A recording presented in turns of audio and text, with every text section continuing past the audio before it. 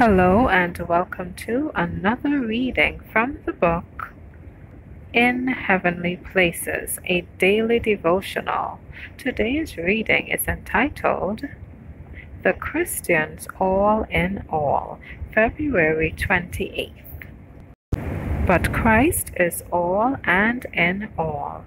Colossians 3:11. Christ, the precious Savior, is to be the Christian's all in all. Every holy thought, every pure desire, every godlike purpose is from Him who is the light, the truth, and the way.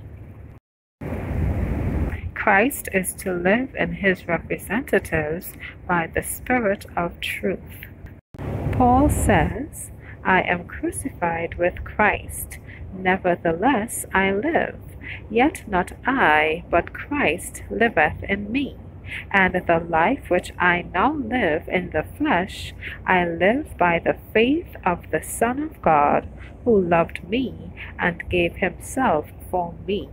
Galatians 2:20. Under the mighty impulse of His love, He took our place in the universe and invited the ruler of all things to treat Him as a representative of the human family. He identified Himself with our interests, bared His breast for the stroke of death, took man's guilt and penalty, and offered in man's behalf a complete sacrifice to God.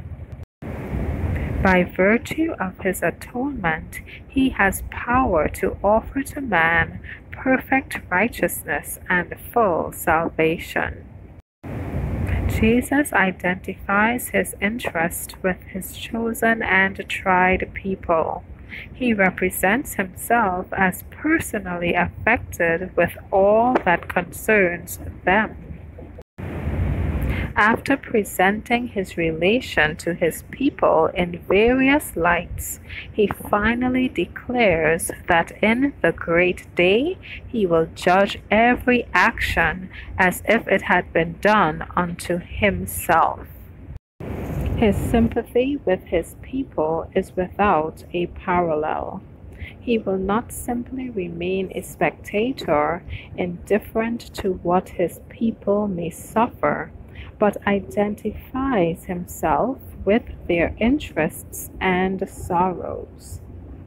If His people are wronged, maligned, treated with contempt, their sufferings are registered in the books of heaven as done unto Him.